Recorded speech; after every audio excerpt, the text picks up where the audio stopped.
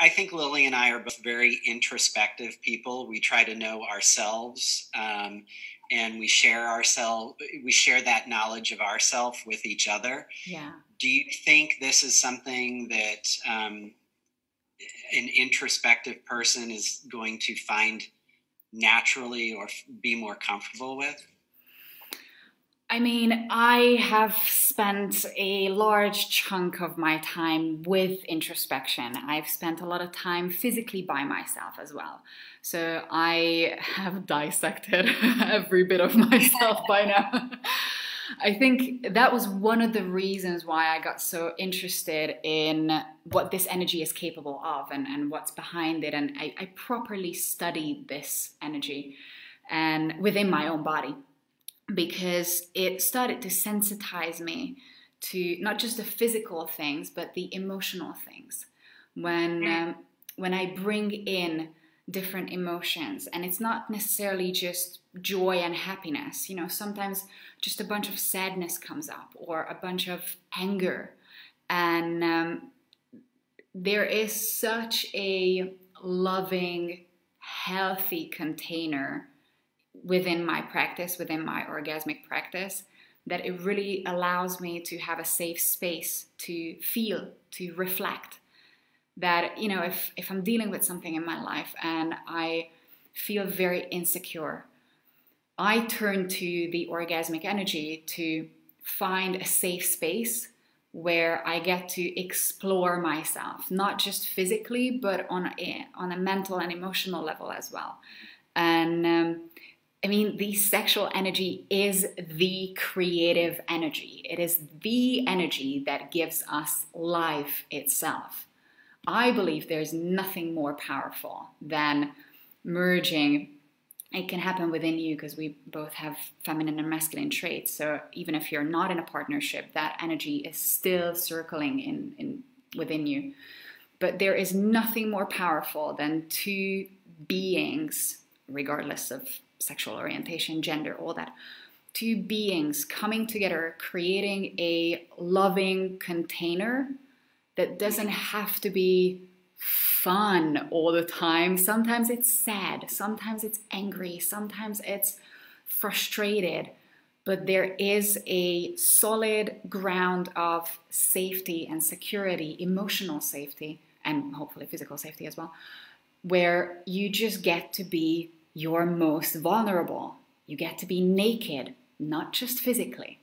So I believe that it goes very well with introspection.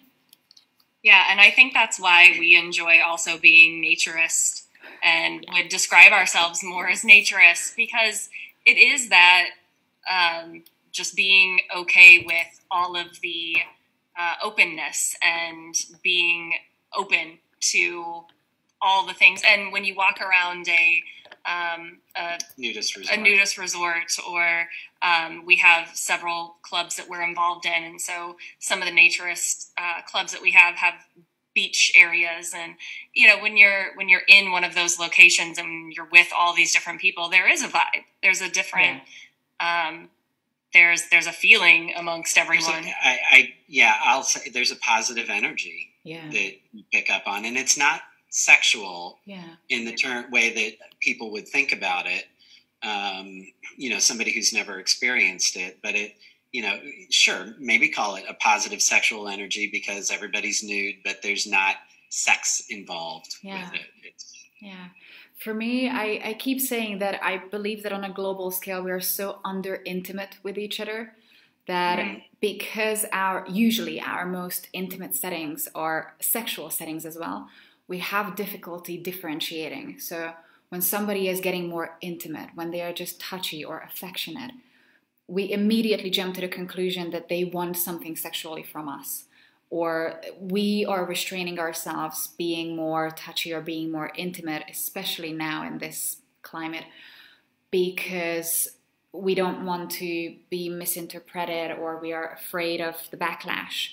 And I believe that we are craving so much more intimacy in our lives, just to be close emotionally, not necessarily physically, but have that feeling, have that very strong sensation that somebody really cares, and completely non-judgmentally, they are just seeing you for who you are, and being naked is the best way for it, but you don't have to be naked for it.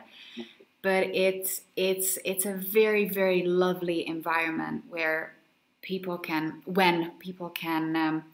open up to each other, especially if it involves nudity, without sexuality or without sex, because we become a little bit like kids, just playing around in the sand, you know, naked, and it's fun. We've had some of the deepest conversations ever sitting around naked with a group of friends. And you know, just on any topics. But I was curious what your thoughts would be on that. We've talked a lot about Western culture and just culture in general. And I'm going to paraphrase this. I feel like there's this attitude of putting notches on the bedpost.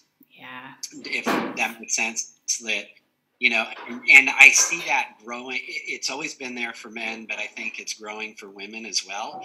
And to me, that kind of attitude eliminates intimacy and what you were talking about, the need to have togetherness, because you're skipping the important parts. I mean, I'm very, very sad, and you know, I come from the film industry, so I'm very sad about how we portray intimacy, relationships, sexuality in movies. Not just porn. The porn industry has done its fair share, but even in family movies or romantic movies, or even in more sexual R-rated movies, we don't see, or very, very rarely see, a good, healthy relationship. Most of the relationships are based on conflict. Most of the cultural norm is still towards, we shouldn't be talking about this, sex is something icky or shameful. Even if we don't use the word shameful, we're just laughing about it. You know, it's like, I can walk into any room and start shouting belly button or elbow, but if I walk into that room and start shouting clitoris, penis, anus, I would be escorted out and asked never to return. And it's just body parts. That's so true. It's so true with our sense of prudishness, or our feeling that things shouldn't be talked about, and our I don't know, I'm searching for words. Just the sense that our lower parts, like the entire lower half of your body, shouldn't exist. It's better off if you're just in your head, and please only do meditation, sitting in stillness and silence, and do not use your sexual energy, your most vital energy, to connect with spirituality or to connect with yourself. Please only use your mind.